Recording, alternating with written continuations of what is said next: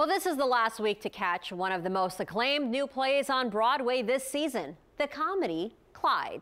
But even if you can't make it to the theater, there's still a way to see the show as it's performed live in front of an audience. We find out how on the scene with News 12's John Bathke. You're taking too much time making the sandwiches. This ain't Top Chef. The laughs in Clyde's are served up from a truck stop.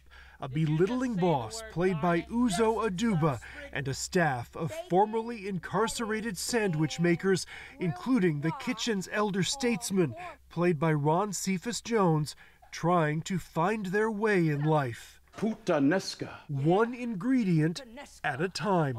Clyde's is performed at the Hayes Theater, and while this may be Broadway's smallest venue, the kitchen door is opening wider.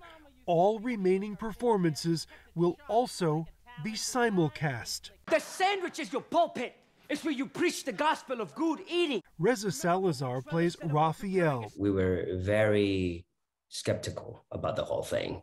You know, we're theater actors. We want people to come to the theater. But as the Omicron surge hurt Broadway ticket sales, Salazar came to see simulcasting as a good way for Clyde's to expand its audience. We were sort of looking at each other going, well, this is kind of a blessing in disguise, you know? Simulcasting of a Broadway performance is almost unheard of.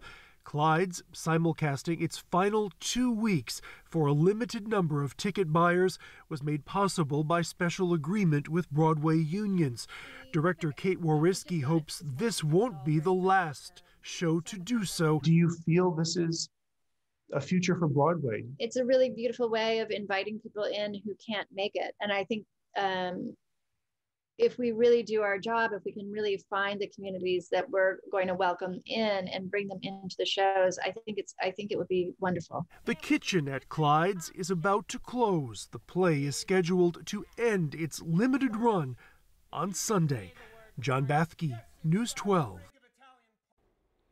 And tickets to Clyde's, which is a production of Second Stage Theater, are available for both in-person and the simulcast through Sunday.